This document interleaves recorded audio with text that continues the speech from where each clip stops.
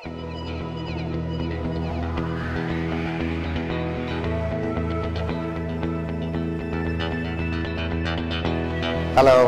my name is Nissan Pilest. I'm a board-certified dermatologist with practice in Irvine. And today we have a very nice patient of ours who's been with us for many years. We've previously done some filling for her. However, she does get some bruising. And today we would like to show a technique where we can do these fillers using a cannula. And in this way, we'll do the filling. However, we'll see no bruising because the cannula essentially is a needle that has a blunt tip.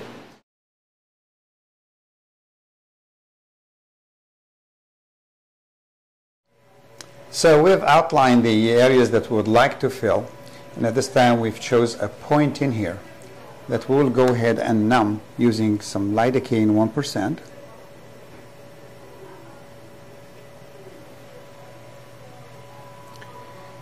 And this is a 22 gauge needle. We'll just put a little opening in this area that we numbed. So this will give us the opening to put in our cannula. So this is the cannula. As you can see, it's just like a needle, but the tip of it is not sharp. The hole on the cannula is on the side.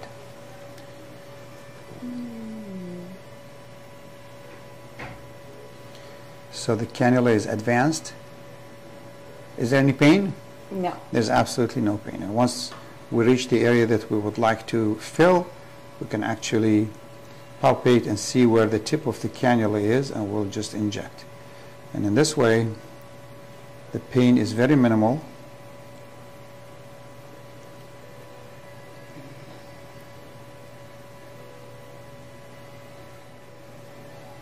So the cannula can be advanced in different directions.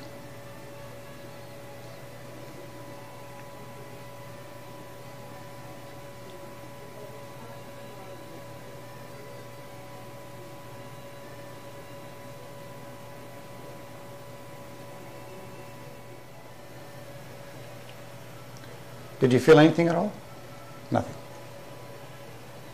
So the cannulas can be used in different areas of the face. This is a 27 gauge 1.5 inch cannula that we use primarily in the perioral area. You can use it in the nasolabial fold.